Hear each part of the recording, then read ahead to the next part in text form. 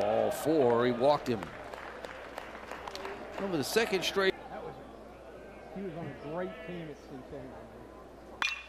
In the air, straightaway center field. Plenty of room for Nunez, who backpedals. Now comes in a couple of steps as the wind catches it and blows it back toward the infield. And Nunez makes the grab. David Bishop holding him on over there. Line towards the gap in right center field. This ball's going to get down and go all the way to the wall. Davis will have to play it at the base of the wall. They're sending man all the way around from first, and he will score. It's 1-0 DBU here in the second on the RB. See what he goes back to here. Got him on a swing and a miss, and a really good pitch that time by Chase Hoover to get the strikeout. 3-1. Missed inside, ball 4. Runners at first and second, 2 outs. A run in for DBU. They lead it 1-0. Is bouncer back towards the middle. Silva is there, and the underhands to second base, where Richardson's covering the bag for the force. But 3:30 for Bowen. This ball's in the air to deep right center field, but Grady, with room, able to ring that. You'd have to go all the way back to March 18th. Swing and a miss by Bishop, and he's down on strikes for the second out of the inning. That ball's lined towards right center field, and again Grady's over to make the catch. All the time. This is the 84th meeting. Bouncer left side. To his left is Braden Taylor, and then he airmails the throw. Either way. Sky to right field. Davis has a beat on it. Waits for it to come down and makes the catch. Upton Stadium. I mean, that's a pretty amazing thing. There goes Grady, cut on and missed. Throw down to second, not in time. It's a stolen base for Jace. That ball got away from Curtis Burney, picks it up and then throws it wild into left field, and a run is going to score. Start the inning. That pitch missed inside, ball 4.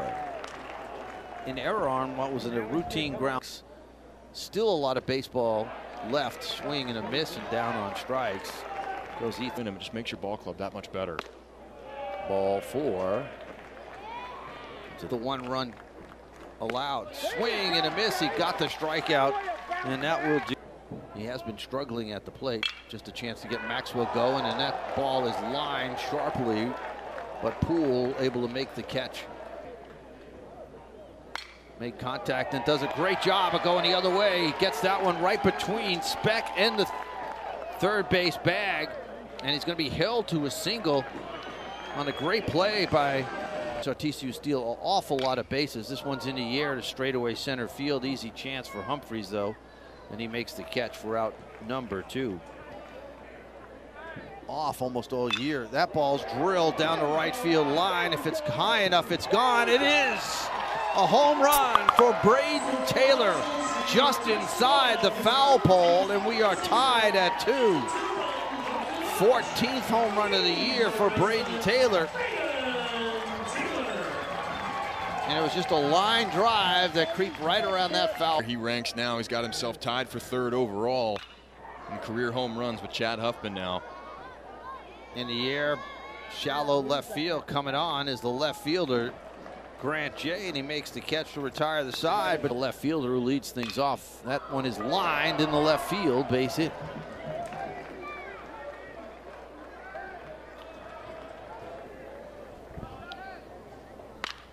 That one is lined down the right field line for extra bases. Davis slides on his knees to get to it, but he won't be able to stop Poole from making it to second base with a double at the plate. Bouncer to the right side. This will score a run.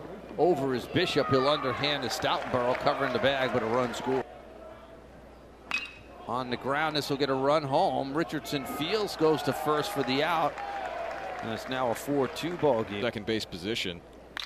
On the ground, Silva right there to gobble it up. Unloads quickly, and the inning's over, but not before. Battle back from another 2-run deficit.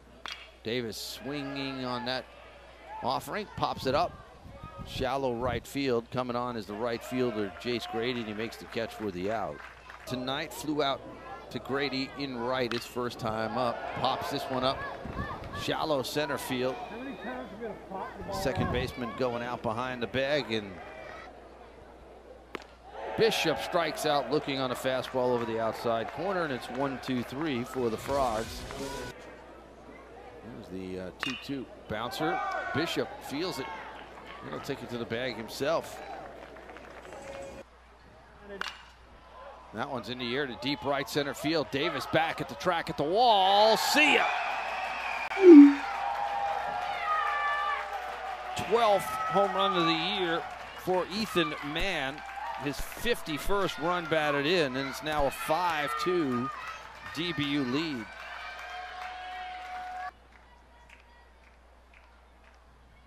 On the ground, right there is Trey Richardson, able to field the second or third batting averages in his DBU lineup, and Santos is one of them. This one is skied in the shallow right field. A couple of feet on the outfield grass. Trey Richardson takes charge and makes the catch for the 5 hits, 5 runs for DBU. Silva hits this one to straightaway center field. Backpedaling is Humphreys, near the track, makes the catch. At the middle, right? And pulled fair through the right side for a base hit for Logan Maxwell. Well, 2 good swings from Maxwell so far tonight. Maxwell takes off. That one's lined up the middle, a base hit. Maxwell was on the move. He's going to go first to third on the play. And Nunez with his second hit of the night. That one is looped towards right field. Grady makes the catch. Tagging is Maxwell. The throw's going to go to second, and TCU gets a run back on the sacrifice fly by Trey Richardson. Sammy Ball facility, that's exactly where the field was. That one is pulled on the ground right into the teeth of the shift, and then the throw to first base is in time as Poole was able to get up and get with big arms. Strike 3 call. Good pitch from Vanderhei. Painted the outside corner, and Nathan Humphreys at the plate. That one's hit back up the middle and through for a base hit. 94-mile-an-hour fastball, and Humphreys is Arkansas. All of those home games, that pitch hits him, and Miguel Santos will head down to first base. Runner 2 times up. He's walked. Double steal, no throw. A couple of stolen bases. Swing and a miss. Vanderhei with a big strikeout as he strikes out. Miller accounting for 2 of the 3 runs. That's a great bunt, and it's going to result in a base hit for Braden Taylor. He's been trying to do that, Connor. Curtis bounces that one through the right side. Base hit. Braden Taylor heading for third. It's going to be a close play to throw, not in time. Here, Davis taking all the way, ball 4, and they're loaded up. Chance to tie it up with a base hit. Lines this one to deep right center field. This ball's got a chance, and it is gone! A grand slam for Carson Bowen, and the Horned Frogs have taken the lead.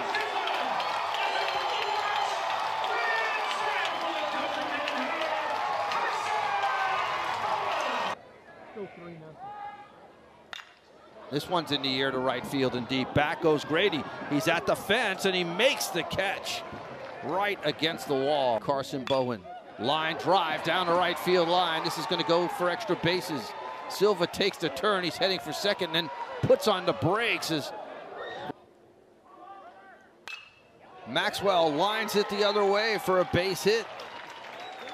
And it's good night. 4 infielders in on the grass. They'll try and cut the run off, and it's ball 4 high.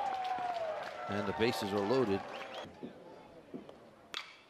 In the air to right field. This should score a run.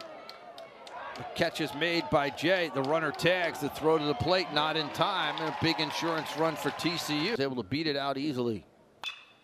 In the air, left field. Grant Jay near the line. Makes the catch to end the inning. But TCU said Wright was up and throwing to start the inning. And it's a 4-pitch walk. That one's in the air, straightaway center field. easy chance for Nunez, who drifts towards right center and makes the catch one away. Once to Richardson. Bounces this one back to the box. Vanderheil take the out at first base, and they're two away. Bouncer towards the middle of the infield. Richardson fields and fires, and the ball game is over. TCU comes back to win.